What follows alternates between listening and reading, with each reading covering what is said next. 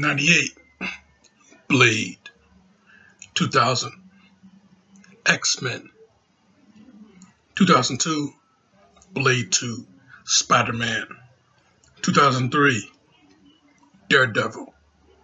X2, X-Men United, depending on how you want to word that title. Or just X-Men T. Hulk. 2004, The Punisher, which I thought was in 2007, but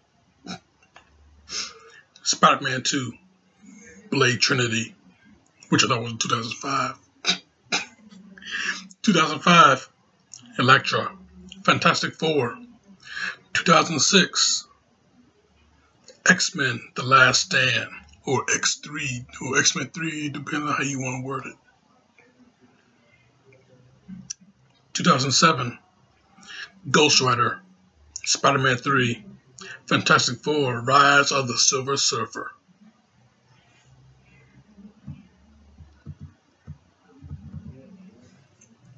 2008. All right. Welcome back to my movie review series. Episode 41.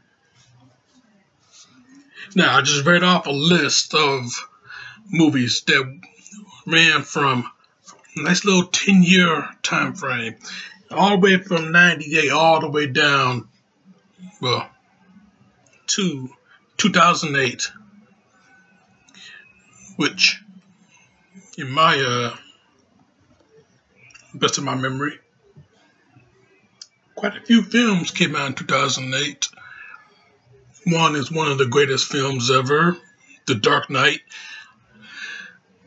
and another film which happens to be one of the best origin stories ever told in a film, Iron Man. This is what I'm reviewing today. Yes, sir. Iron Man 2008. Robert Downey Jr., Terrence Howard, Jeff Bridges, Gwyneth Paltrow. Iron Man. This movie right here changed everything. I mean, you had from 98 all the way down to 2007. 2008 came around. It was this movie right here. It changed everything. Everything. All you had to do, without knowing about it first, following word of mouth, all you had to do was sit through the closing credits. That's all you had to do. And what happened? I am Iron Man. Mr. Stark, you're in part of a universe, a much bigger universe. And you don't even know it.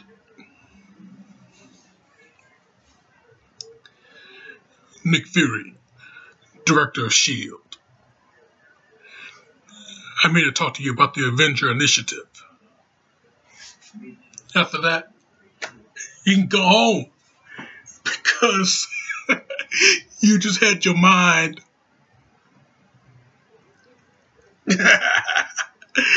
That's all there is, baby.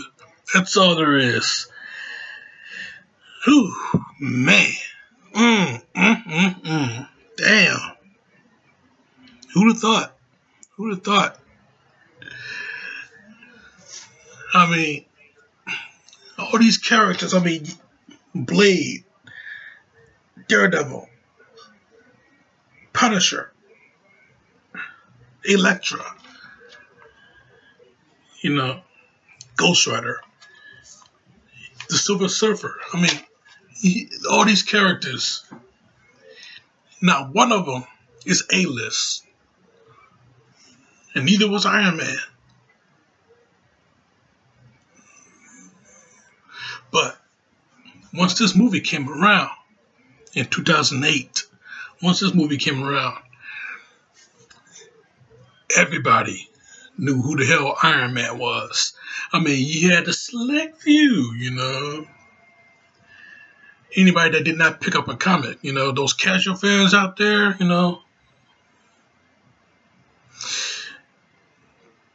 they are the ones that don't know much about Iron Man, don't even know who he is at all. Only Iron Man you would probably have heard of was, if you're a sports cat, it would be the triathlon. Or if you're a wrestling fan, only Iron Man you will know is the Iron Man match. The legendary Iron Man match between Shawn Michaels and Bret the Hitman Hart. If you're a music person, then you will know Iron Man, Black Sabbath. Which coincidentally is what they used throughout the entire promotion of this movie. The marketing machine was strong with this one, Jack. Strong with this one. The marketing machine. I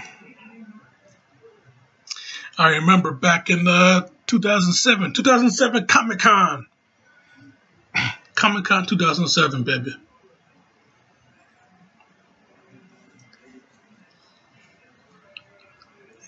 When they released the footage, the raw footage, it wasn't exactly the trailer, but it was some real good. It was just like a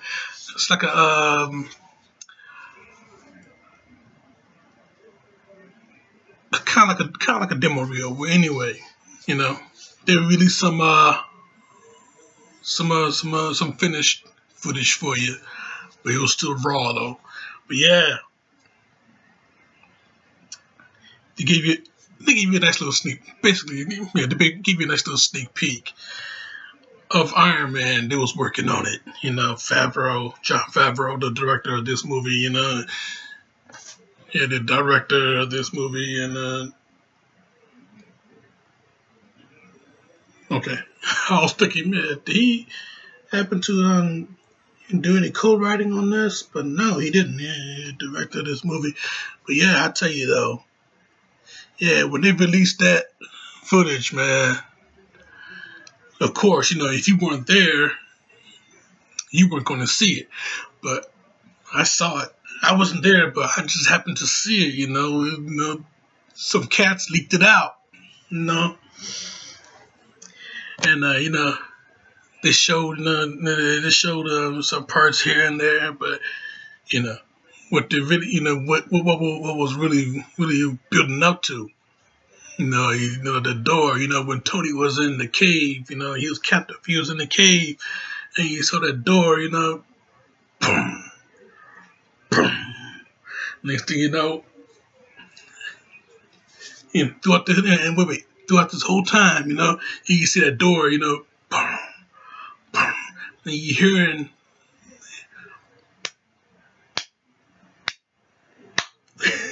that familiar beat, that familiar beat. Next thing you know, Iron Man burst through the door, that heavy-duty gray armor. He burst through the door, knocking cats around, and you hear the theme song. Not the theme song, but the classic metal song from Black Sabbath. You hear that, I mean, you hear that, and you got Iron Man knocking cats around. I'm watching this footage. This footage. I'm watching the leak video on some website. And I'm hearing the crowd reaction as they are watching it. They're reacting to it. I'm sitting there, I'm reacting to it, and man, oh man, it felt like I was there. So yeah, Iron Man knocking cats around. He wearing the heavy duty gray armor. The first armor he ever had. you know, hearing what people were saying before, now I'm seeing it, part when Iron Man, his arm gets stuck in the wall, he's trying to get it out. So Cat walk up to him, trying to shoot him in the back of the head, but the bullet bounced off and he hits him. He turns it around. Iron Man, he turns around, man. I tell you though, that was just crazy. Everybody got a huge laugh on that one. And then we saw it,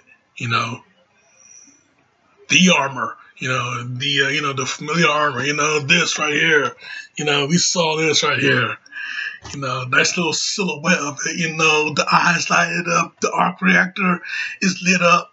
Yeah, we saw that, he's standing up, and we seeing that. Everybody is screaming. Everybody just going crazy, man. So like he's at a damn rock concert. Everybody is just going crazy. And then, they cut to the shot in the air, Iron Man's flying, kicks in those boosters, and he's really going. And after that, Iron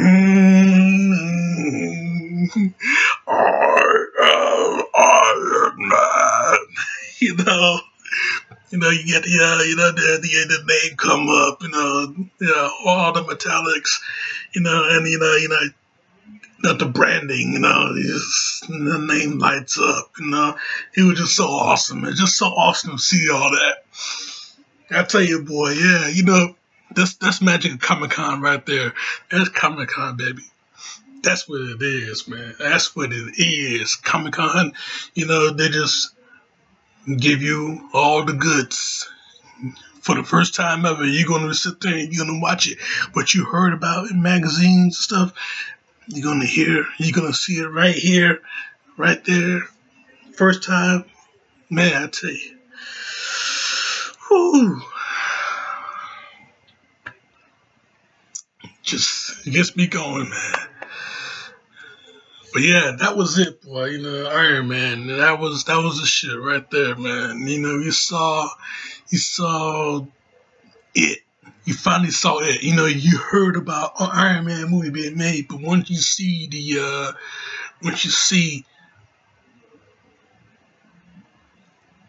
all the visuals, the product almost finished. You see all the visuals though. You see what is finished and what they got for you. Everybody. Man, oh man. Oh. Even mine. I'm just sitting here watching. I mean, oh my God. Oh my God. Ooh, man, oh man.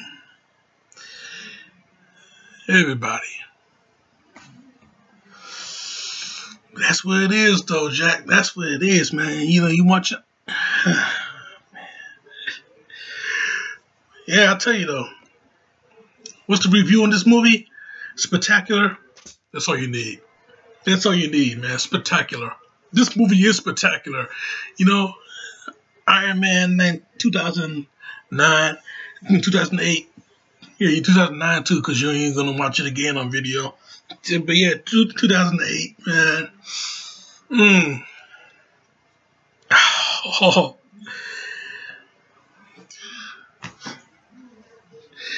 I'm just back. I'm just back in that time right now.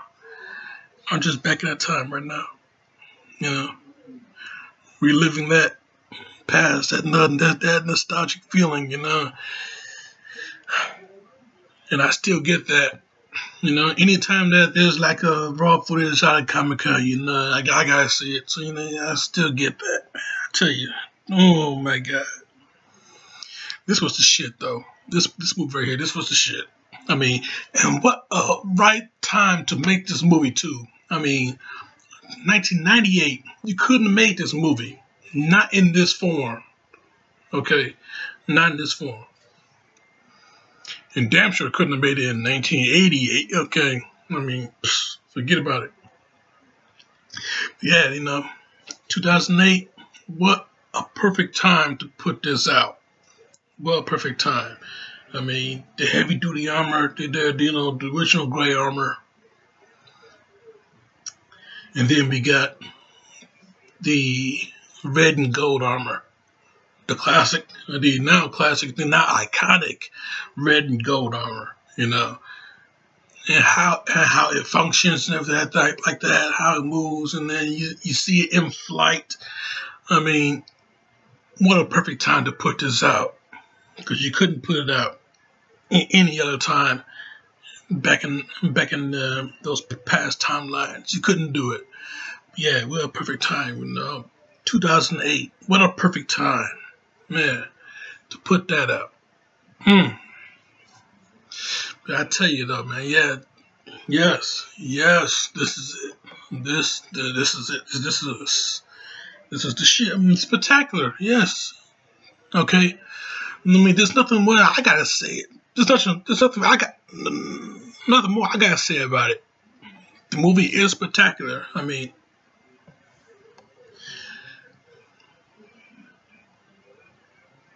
just one of those special movies, and the storyline of it, I mean, you get Robert Downey Jr. to play this character. What a perfect choice to get somebody to play this character. I mean, this character of Tony Stark, I mean, this guy, you read him in the comics. He's not a very cool guy, but, he's not a very cool guy. He is a true asshole.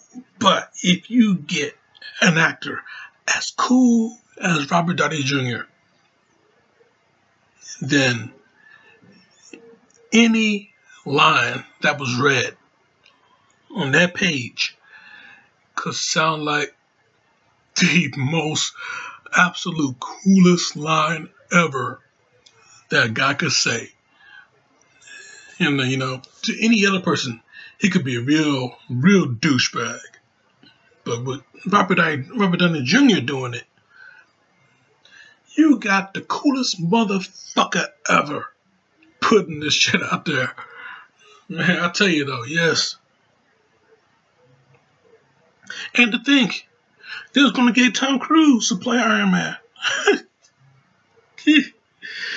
That was the rumor, Yeah, I tell you though.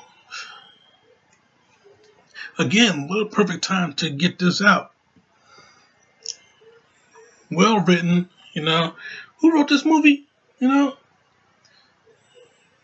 Mark Fergus and Hawk Ostry.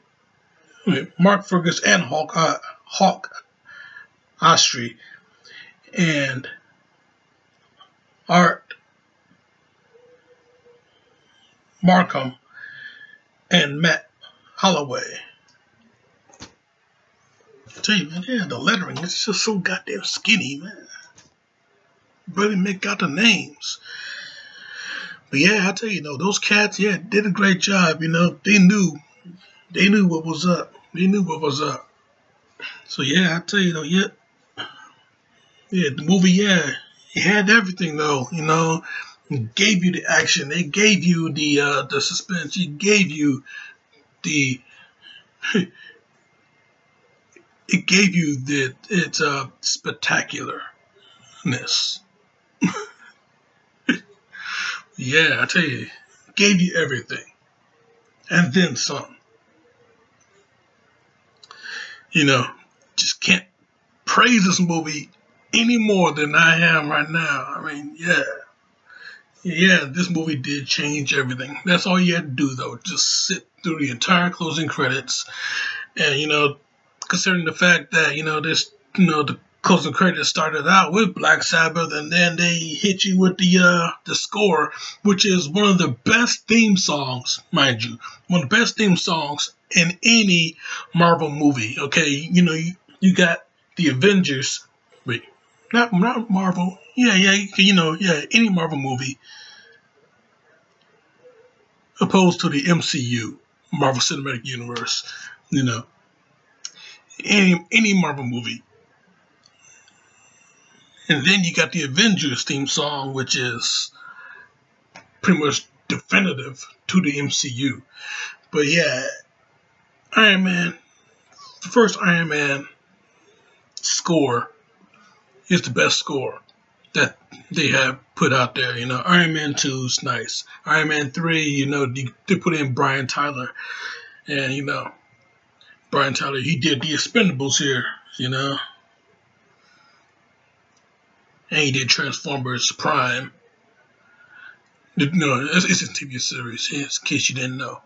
But yeah, he did Iron Man 3 also, but it's just one of the Iron Man. This right here, doom doom doom doom doom doom doom doom doom doom doom doom doom doom doom.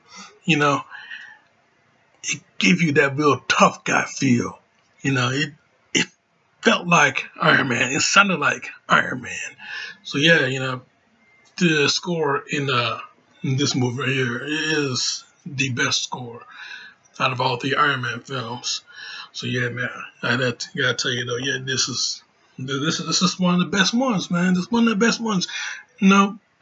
Throughout the 10 years of us, well, soon to be 10 years, throughout the 9 years of us watching these particular films, not these right here, these are the starters, not these right here,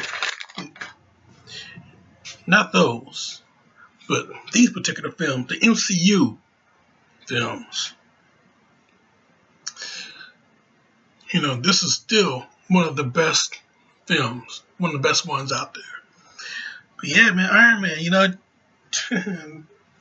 a perfect 5 out of 5, 5 out of 5, Iron Man. So yeah, like I say in any other review, check this shit out, man. Check this shit out. If you haven't before, check this shit out. If you haven't in a while, check this shit out again. So yeah, that's my review, and I'm sticking to it, Jack. Yeah. So yeah, that's it. Next week, I'm back in I'm staying in the superhero tangent next week. And we're going to be talking about another awesome origin story. And not just an origin story, but it's a story that we have seen over and over, but they rebuilt it and they replenished it. Rebuilt it, replenished it, and gave it to you in a whole other form. This is not your daddy's superhero. Not anymore, anyway. And we are the daddies. So, yeah, that's coming next week, though. So, check out my other shit right here and subscribe to me right here. But in the meantime, in between time, Jack, check out this movie again and show off.